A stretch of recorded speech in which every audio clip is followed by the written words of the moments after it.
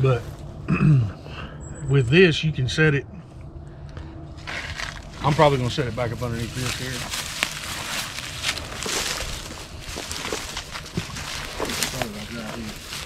Right underneath it, and I'll hang my CD from that. And then there's this trail running through here. Most likely it's a coon trail, but a cat will use it just the same. So cats like to hunt shit like this anyway. I'm gonna put it right in here.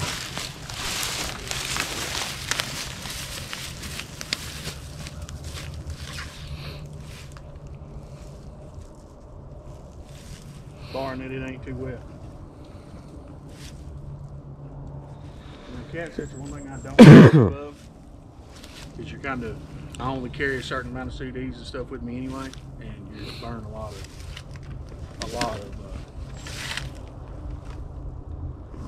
your equipment up using it. Somebody like me don't carry all of it, of course.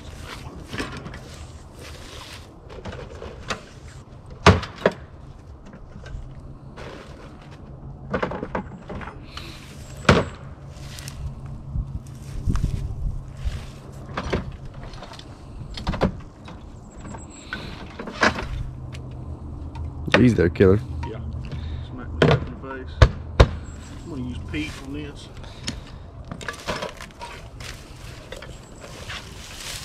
Because it's gonna kind of be up underneath all this stuff here.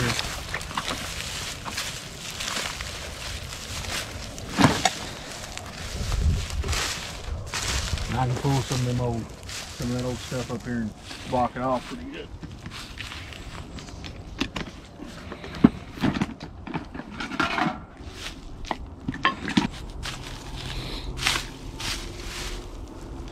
Pretty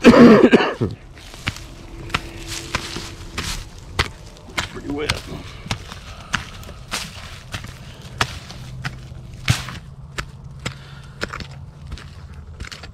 So with this being wet, I'm going to put my dirt hole down in it, and I'm going to put my trap in right here, and it's going to essentially be like an old trench step down or something like that. But I'll get that auger out and I'll dig down in there, and then I'll put some of this stuff around it, and they'll step down in there.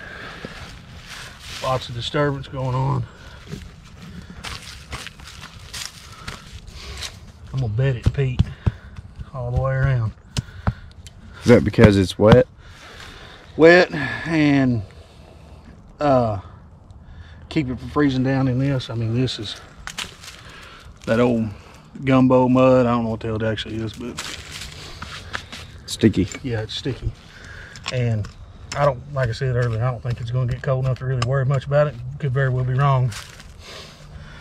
I don't worry about it freezing down in peat till it gets down there in the mid-teens, or if it gets just a torrential downpour and it's essentially setting in water, because this peat has been sitting inside for years. I mean, it's bone dry. It's dust essentially. It still retains its spongy form, but you get to messing with it much, it'll turn into dust.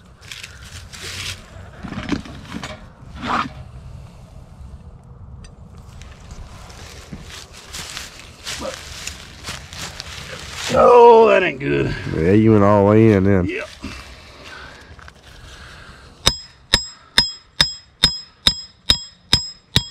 Solid it up though. Maybe it'll catch. So, with that, I'll drive this as far in there as I can get it. It held. Man. Down that hole shut.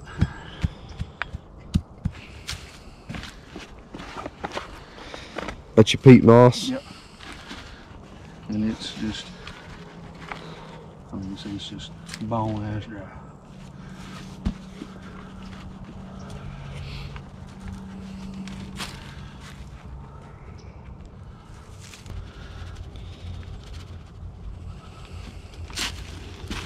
Now, any clumps like that right there will just turn right up. So even if you have that on your trap, it's gonna bust up.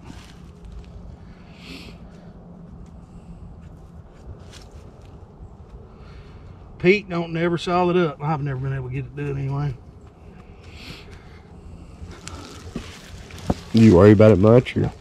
I mean, that's what I'm using on cat set. Yeah. They don't worry about it anyway. He'd step on it if it was showing. he don't give a shit. They're not.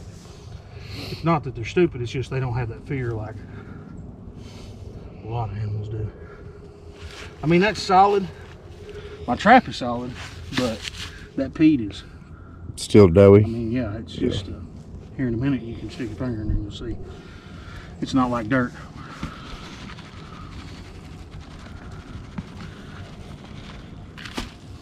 Put a little bit around there. And then, of course, I'll clean all that up. Since it didn't go in like I wanted to, I'm gonna dig back a little further and go ahead and put my hole in. Should essentially be able to get a hole in the ground pretty well out here. By the way, that stake drove in there, you think? Yeah. I wanted about a foot from the pan, really, is what I go for. And with these cats, I want a fairly flat face on the back end of it going in. Right here, that'll help with rain. We're not supposed to get a lot of rain, but weathermen ain't never right, so we'll see what happens. May not rain at all. But if you get a pretty substantial amount of rain, that rain will hit and roll in and fill your hole up. And essentially all we want is a hole here with a cat, because I'm planning on drawing them here with that CD, and I'm gonna hang it high enough where wherever they are out here, they can see this. Because as humans, we look at stuff from 5, 6 feet up, but if you get down there close to the ground, that's what a cat's looking at. So if you hang it right here, he's gonna have to be right here within a few feet of it.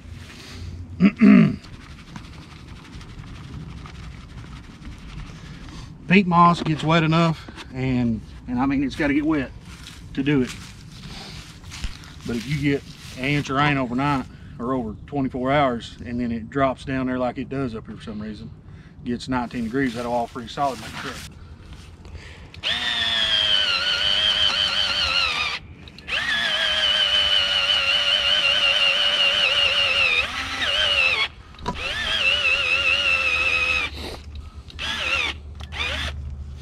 And my battery's really low. You gotta charge them every now and then. Huh? You gotta charge them every now and then. Well, I don't take this thing home at night. I didn't think about it, but I had enough common sense this morning to grab my spare battery. That was charging home. Your main objective today to remind me to take that home, charge it. Which after day I shouldn't need it. Now they get it. Yeah, you're doing a lot better now. Be a lot better if that mud wouldn't be so sticky too. It's sticky. Let's go far enough down. I mean, we're 9, 10 inches in. That's plenty for me.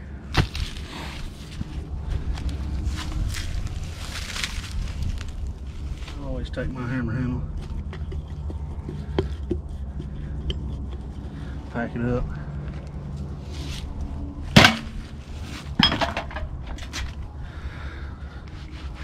People take better care of their CDs than I probably do. Put that in the CD player. What is that, like the grunge mix from the 90s? Yeah, that's exactly what it is. I used to make my own swivels out of these. I'd take 2 of these, twist them up on the end, and they would flip back and forth. But I buy them big catfishing, or what is it you do? Duck hunting. Trout line, yeah. Duck hunting snaps from Academy Walmart. And it'll just sit there and spin in the wind. The wind's supposed to pick up today, so I mean, but it'll just sit there and do that. And even with very little moonlight, a human being can see that from 50 yards away. So a cat will see it coming down that road there, come working that edge, or coming back through here, especially right there. And they do make a little bit of noise when the wind gets to blowing. So if they're close, it'll draw their attention that way as well. Now, chances of coyote getting in is slim to none, but I've got coyote sets at that end of the road, coyote sets at that end of the road. I could miss the occasional coyote running through here, but I don't see a trail down through there, so I have a feeling if they come through here, they're hitting one way or the other. So, inexperienced trappers overset, and I do when I'm not sure still. But I've learned that a lot of people want to put 2 there, 2 here, and 2 down there, and hell, you're only gonna catch 1 or 2 coyotes in here anyway. So put it in good places and let them work. If I miss a coyote here, I'll never know it, so it won't matter to me. But fine.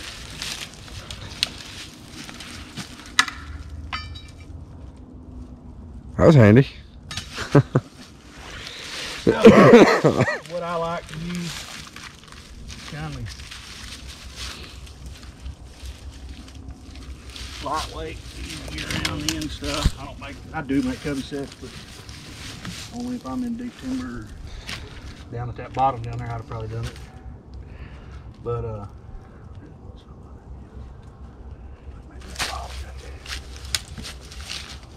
come here. This is the only thing I'll drag stuff up for is cats. Everything else, if it ain't already there, I ain't messing with it.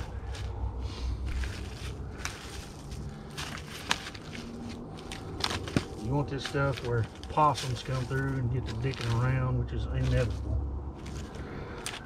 This is what I'm doing all this work for, is a big 6-pound possum. But I'm gonna put that there just to make them not want to step there. Make sure I ain't got no rocks or nothing in here.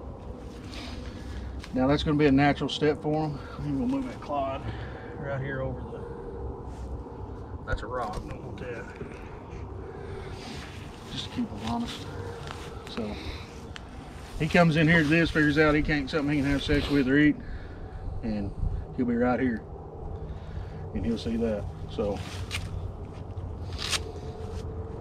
got bait it, lure it, and we're ready. You gonna lure it? Lure, I'm gonna put me a little lure in it. And but yeah, I mean that mud right there is just, that's just nasty. I mean, yeah, just that old gumbo, I don't know what they call it. I run a lot of urine. That's lasted me about 4 years. So I don't really believe in running much lure or brush urine. What you got there? Hiawatha Valley. Hiawatha Valley. I've had it for years. Luckily, because apparently you can't get it now. Yeah, you cannot. I may now, but when I was looking for some, you sure couldn't. Yeah. You don't need just a ton of this stuff down in the hole, but I put it way back down in the hole.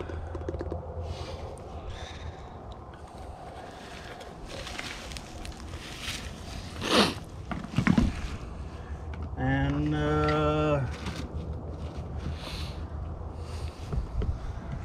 little bit of Locklear's cat collector. One of my favorite cats. Not one of it is my favorite. Cat. Smells like laundry detergent. Yeah, and I don't know what that is. It smells good to me. It's got catnip in it. I can smell it, and maybe a little castor. I don't really know. But last cow I caught was off that cat collector. I mean, cows. Yeah, I mean, this ain't a cat only bait by no means. I mean, I run it in a lot of my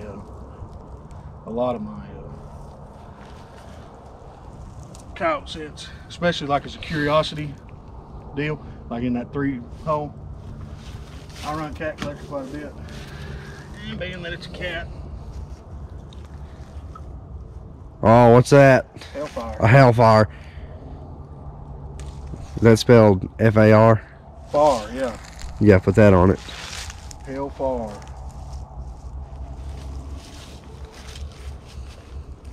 You gonna put that in the hole? I'll put it in the hole, all the way down in the bottom of it. And I'll take my bait dauber and dab it all the way down in there. I love the smell of skunk. Only a trapper will say that too. Because you're the only one damn people that do it. But I'm the same way. My wife just hacks and gas rubble on the highway until it smells like money. Before I knew I lost my smell with the COVID, I ran traps and put some hellfire out, and I looked, I had a little bit of red on my hands and wiped it off, and I thought, man, I hope I didn't get that on me too good. And I smelled my hands, I didn't smell any. And I got home and my wife was like, I smell skunk. There must be skunk outside. And I was like, it didn't really clicked to me that I'd lost my smell until I was in the shower and couldn't smell my soap. There you go. Here's your cat sit. All right. The famous Spud Jones cat set. All right. Moving on. All right, there you go. All right, so you got a trail here running down this draw. It's coming from that side of the road going right through here, and it's a pretty prevalent trail. Looked up and down the side of this creek, and this is the most obvious place for a cat to go. And if you'll look out there, you'll see it's kind of flat. Cats like to hunt along these creeks like this. Down across all kinds of stuff. But put this up. Right here's the trail. So walking down through here, probably gonna catch a big old boar coon, but we may catch a cat in it anyway. But rocky ground down here in these creek bottoms. Worked myself to death. Got a hole watered out big enough to put a trap in, then filled it back in. Biggest thing is just make sure it's solid. Punched in a little old hole, cat collector and a little top dog from Hoosier Trapper in there, and call it good.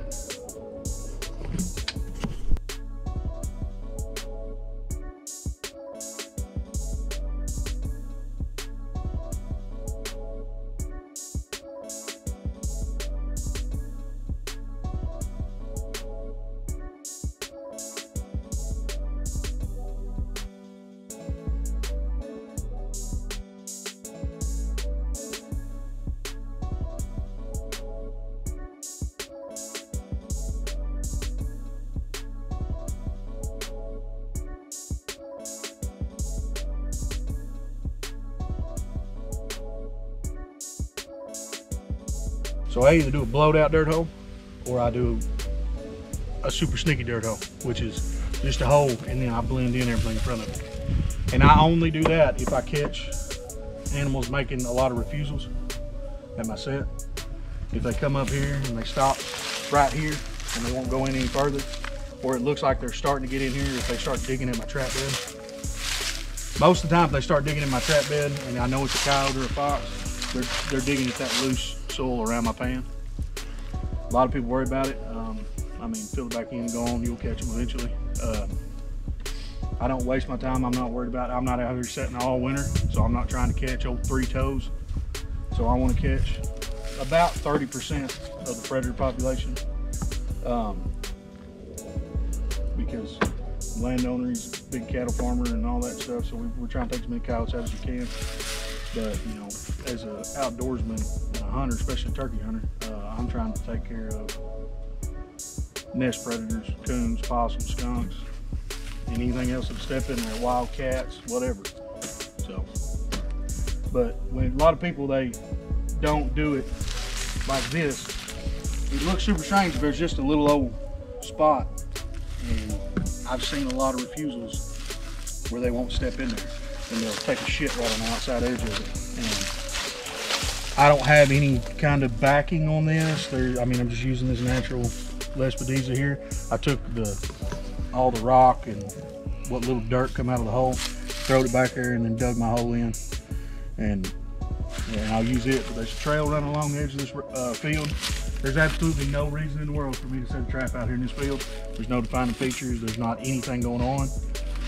For me, there's a trail and I can see it going along the edge of this road or the edge of this field. We got this road and the trail coming across here, and it makes a good intersection. So coyotes, bobcats, coons, everything else is gonna run right up and down it. And a lot of people want to set traps like me and you talked about when we got here over there, especially when they're new. There's no reason to. I'm not trying to pull them over there to me. If you do that, it don't work. I mean, you could possibly catch something over there on the right day, the right time, and him moving through, but I'm trying to give this trap as many contacts with wild animals as I can. The trails here, the roads here, we're 2 feet off of both, and so any animal that comes through here is going to see that and smell it. So even if the wind's blowing wrong, you're still gonna smell it. So that'll be a good set, whether it's coyotes, fox, coons, whatever. It'll work, cat, anything comes through here. Good. All right, guys, we come down to this bottom, big long creek bottom here. Grow up and see your trees. growed up field on top of that ridge here. We put this little gray fox set in. Grays and cedar trees go together like peas and carrots, as Forrest Gump would say. There's a lot of cedar in here, a lot of brush, a lot of briars. There's gonna be some grays moving through here hunting, and I can pick us up a cat. Did a simple dirt hole, and found this old burnt snag here. Put our hole. Go on that side here in the sun. I can't see. We put our dirt hole underneath this burnt snag. Offset this trap just a little bit. Deep dirt hole. We're gonna make these grays stand on their head. Anyway, let's move on. Why hello? Get tired of setting the same old bullshit sets all the time. I'm a flat guy. I like flat sets. I've got a hay bale set here. We've got hay stacked right up the top of the hill there.